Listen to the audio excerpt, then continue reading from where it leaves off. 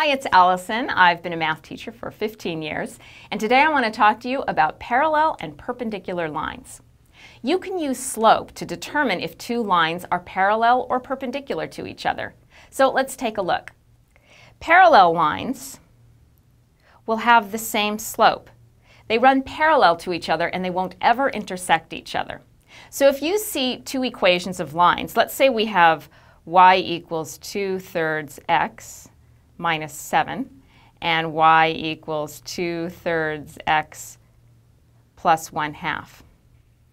I can tell that these two lines are parallel to each other because they have the same slope.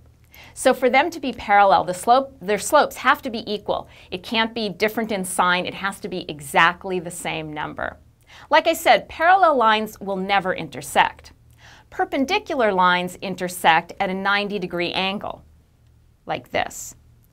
So if you have one line that's horizontal and another line that's vertical, those two lines will be perpendicular to each other. Now, you can tell if two lines are perpendicular to each other also by looking at their slopes. So let's say we have the line y equals 2x plus 8 and y equals minus 1/2 x plus 14. Now, if you want to determine if these two lines are perpendicular to each other, multiply their slopes together. The slope of my first line is 2, and I'm going to multiply that by the slope of my second line, which is minus 1/2. Now, I can rewrite 2 as 2/1. I'm going to do that just to make my multiplication a little easier. So what do I get here? I get -2/2, which is the same as -1. Because the product of these two slopes is -1, that means that these two lines are perpendicular to each other. If their product was any number except -1, they wouldn't be perpendicular. The product has to be -1 for them to be perpendicular to each other. Now, suppose you're given a slope. Let's say we have a line y equals 3x minus 1/2. And you're asked to find the slope of a line that's perpendicular to this line. It's actually pretty simple. What you do is you take the slope of the existing line and you find its negative reciprocal. That's not as hard as it sounds. To find a negative reciprocal, just change the sign and flip it upside down.